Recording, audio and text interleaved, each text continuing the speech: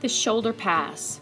This is an amazing rehabilitative exercise that I've been using for a lot of years with lots of different clients, and I have seen it correct many different shoulder and neck issues, so I wanted to pass it along to you. You're going to use a broom handle, works best. I just unscrew the broom end off and use the handle. You're going to start wide with your hands hanging on to either end, as you can see here, and the goal is to keep your arms straight throughout the entire movement.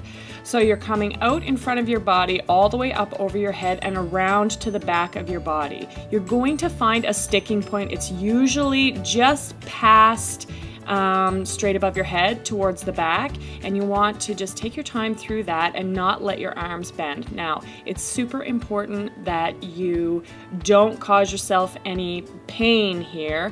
You do want to feel lots of tension, but you don't want to feel any sharp pain. So start wide, and as your mobility gets better, you'll be able to inch your hands closer and closer together for this exercise. I always recommend about 10 passes in either direction, and again, going nice and slow and holding your core strong throughout.